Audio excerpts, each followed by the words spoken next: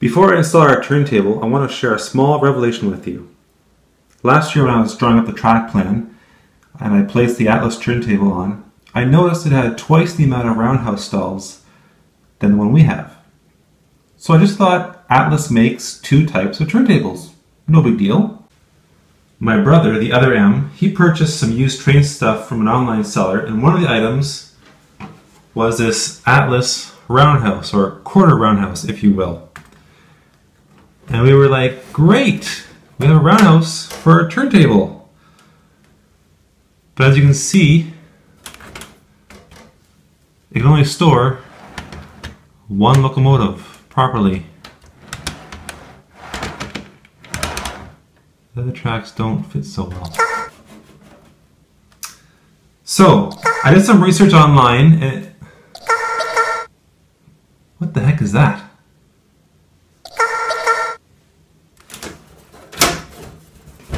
Pikachu!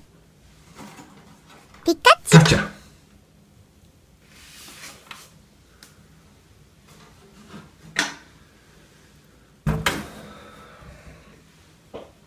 Anyway, I went to the Atlas website because if Atlas makes two turntables, surely they make two types of roundhouses. Turns out they don't. My brother and I own the old 303 model. The newer one is a 305 model. What does this mean? We own an antique. There's the original box that the 303 came in. And it's yours for only $200. And here's the best part. We're going to ship your entire order free. That's right, free shipping. I'll even throw in this box with it too. Well, I'm off to buy the 305 model so I can match this roundhouse, hopefully. BRB.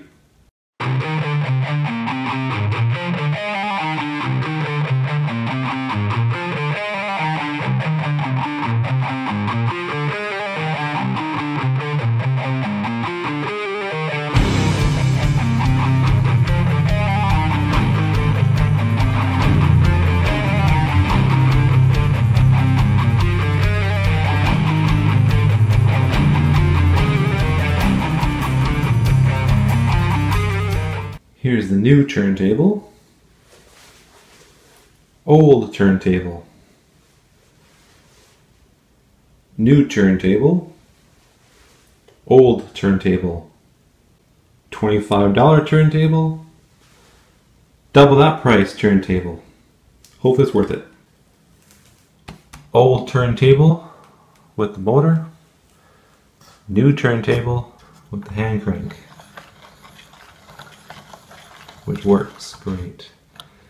You'll notice the old turntable has one track stall space, another track stall space, and then so on. The new one, there's double.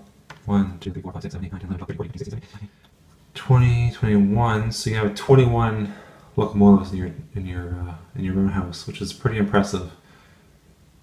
I think we'll just use half, which again is more than this one because we're kind of constrained with space here. Now we're going to test out the roundhouse with the new turntable. 305 model, so it can match this roundhouse, hopefully.